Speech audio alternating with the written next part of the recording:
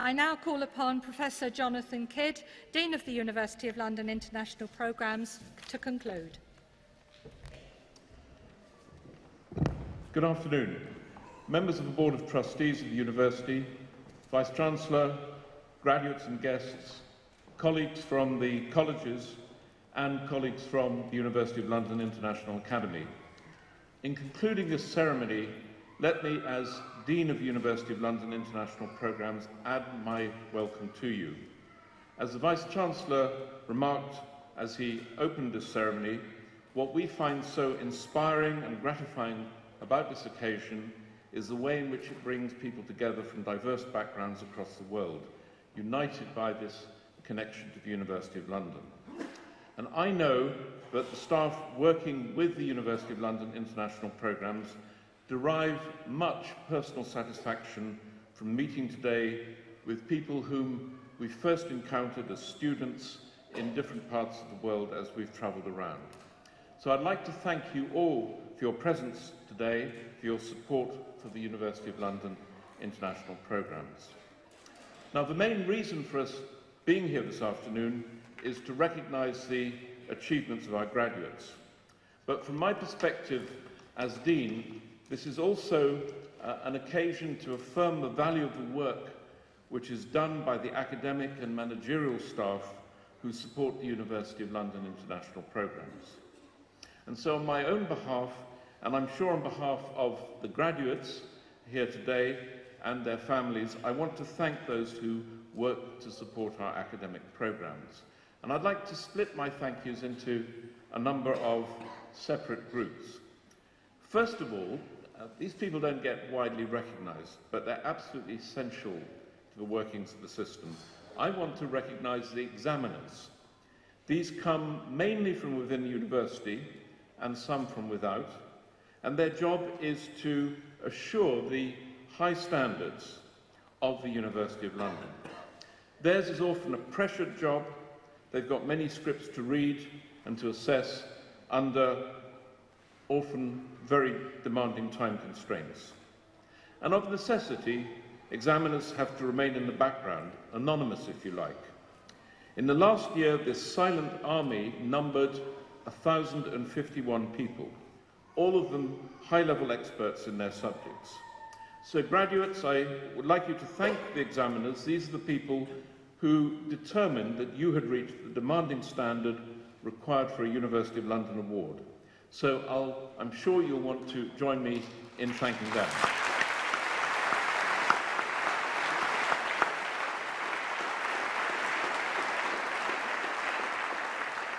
Second, a group that overlaps in personnel with the first, colleagues from the colleges of the university who prepare the curriculum, create materials to support students' learning, liaise with students, liaise with and work with independent teaching institutions, either as they travel by email and sometimes through social networking sites of various sorts.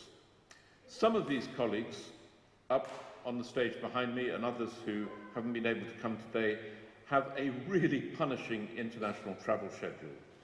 Remember, as the Chancellor said this morning, some of us were there this morning as well, we have students in over 180 countries in the world. And some of these colleagues that are on the road visiting them live rather too much in airports, something I think most of you wouldn't like to do. Thirdly, there are the independent teaching institutions from around the world, to which our Vice-Chancellor has already paid tribute. I want to second the comments that he's made. For many of our graduates, these organisations have been an essential support. These independent institutions comprise a highly varied group, but in common, they have the feature, I think, that they're led by people of vision and drive, educational entrepreneurs, a subcategory of social entrepreneurs, if you will. Quite a number of these institutions are represented here today and will be participating in the post-graduation workshop at Cumberland Lodge in Windsor Great Park. So representatives of institutions here today, as well as those, and I look into the sky as I say this, who are going to be viewing this from a webcast, I want you to know that we respect and value what you do for students of the University of London International Programmes. Fourth, I want to thank my colleagues in the International Academy. Of course, I'm biased, but I think the service they provide gets better and better. In recent years, with a constant headcount, they succeeded not only at improving ongoing administration, but also in meeting the challenges provided by a rapidly growing student body. And they're doing this all against a background in which students, and especially younger students, expect instant online services. Once you provide people with online services, they're not interested in waiting 48 hours for a response. They expect it to be as instant as possible. The Vice-Chancellor mentioned the huge IT investment at the heart of the Business Transformation Programme. And as he said, I'll put it in somewhat different language, we think we're close to declaring victory on this within time and within budget. And of course, development of these systems will not stop at this point. This is simply a platform for further development of our IT infrastructure to provide better services than you've received for future cohorts of students. To single out one further aspect of the work of University of London International Programmes, everywhere in the world,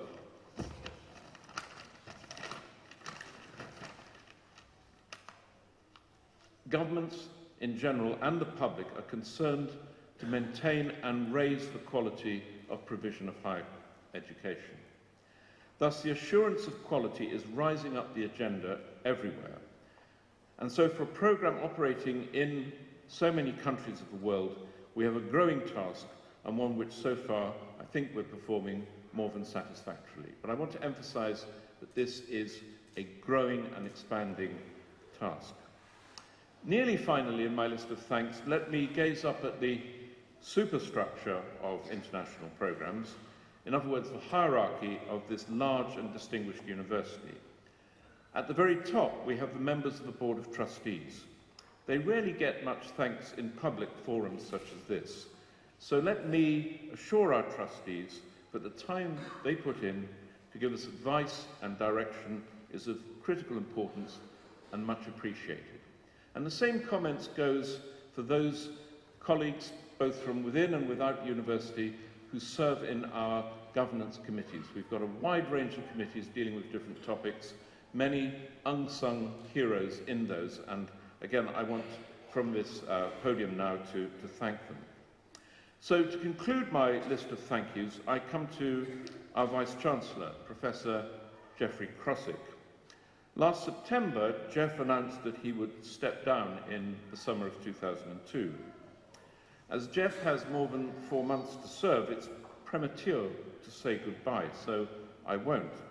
But this is the last time Jeff will officiate at a London graduation, so it would be remiss of me not to notice this. As you can sense from Jeff's speech this morning and this afternoon, his commitment to and enthusiasm for the University of London International Programmes is real and intense. As Vice-Chancellor, Jeff has kept himself very well informed about international programmes, and he's managed to do this without making either myself or my colleague, the Chief Operating Officer, Andrew Bollington, feel in any way micromanaged. It's a delicate balance. So he's led us forward with what is often called a deft touch. And if you unpack that for a moment, expand on that phrase, I think it means he's proved both skillful and nimble and has drawn on his wealth of experience in managing academic organisations. So speaking personally, and I'm sure on behalf of university colleagues, I thank you, Jeff, for your leadership.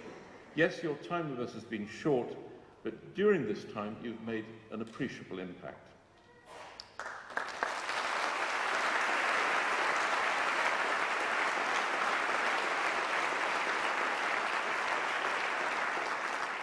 Let me now turn from thanks to congratulations. And of course, the central purpose of this ceremony has been to acknowledge the achievement of you, the graduates, today. It's also to signify our thanks, and particularly your thanks, to family and friends who've supported you emotionally and financially during your studies.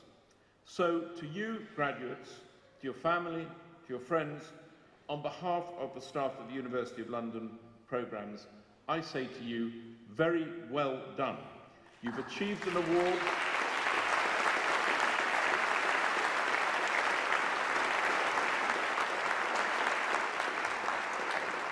You've achieved an award that has been assessed to the high standard of one of the world's leading universities. So you've every reason to go out of this hall today with a proud smile on your face. The Vice-Chancellor, in his opening remarks, mentioned that we value a lifelong relationship with you. And he quoted Statute 4.1, which I will not re-quote, but it is, perhaps I will re-quote it. It's so important. The members of the university, shall be the Chancellor, the members of the Board of Trustees, all staff employed by the university and its colleges, all students, and graduates, and emeritus professors and readers of the university and its colleges. Remember that, graduates. So graduates, you're now members of the university for life, in fact. So let me welcome you into this membership and invite you to enjoy this fellowship by being active in the Alumni Association. We know how useful it is in building contacts, and it's particularly interesting in such an international programme. We're in 180 countries of the world. I can tell you, graduates, as you move around the world in your careers and perhaps to some extent in your social life, there will be no country in the world where you will not find fellow alumni of the University of London, people who have an experience in common with you, and therefore, when you're meeting with them initially, often through electronic media, are likely to want to meet with you to share experiences and maybe to do other useful activities together.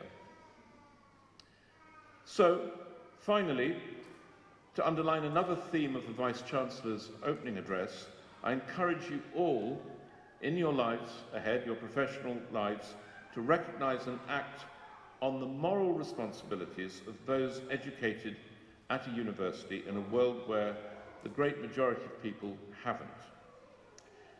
And that responsibility is, above all, to ensure that you use your knowledge, your understanding, and your capacity for critical analysis, not only to enhance your own careers, but to make the world a more interesting and more exciting and fundamentally a better place.